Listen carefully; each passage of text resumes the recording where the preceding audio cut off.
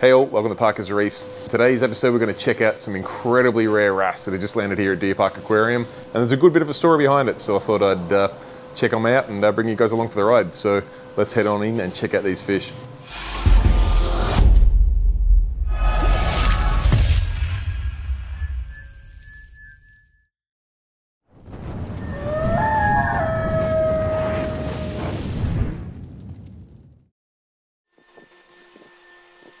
Hey Dave, how you going? Good, you? Good, thanks. Here you've got some pretty special wrasse in here, particularly as a pair. Can you tell us a bit about them?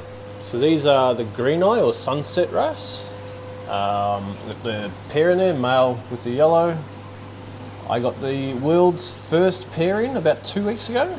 We sold them to a client, and I decided just from that, with the tail alone on the male, once it gets a bit older, it's a bit lunate-like, I decided I'd grab the other pair and probably end up in one of the displays here, but if someone wants them, they're up for sale as well. Simply beautiful fish. Now this is only the second pair that's available for sale because they've only just recently been discovered and classified. Is that true? They were discovered in 2017 by Monsoon Aquatics and got classified in 2017, and it's the first individuals that have been collected for sale since then.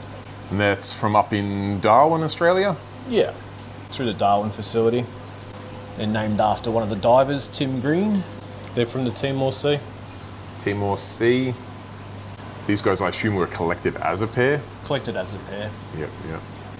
Yeah, if someone wants them, they're up for sale. They're definitely not cheap. They're the first of anything is always quite expensive.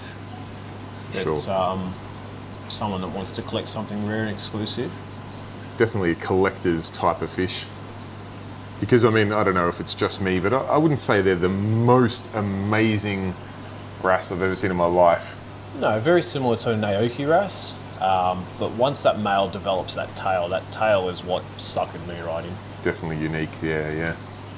Beautiful. Well, it's such an opportunity just to be able to see these fish in person, let alone potentially even buy them. Not that they're going to end up in my tank, but best part of my job is the experience I get. Some of the animals that I get to experience while they're in my care is just the most rewarding thing ever. Perfect. And if they sell, awesome. And if I have them in my display, I'm not. That doesn't bother me whatsoever. Fair enough. If anyone is interested in the pair, they should contact you through your Facebook page.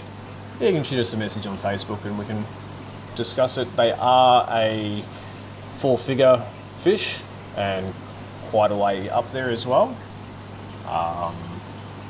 It will be the second pair ever sold in the world, and they've settled in. You can see how fat they are.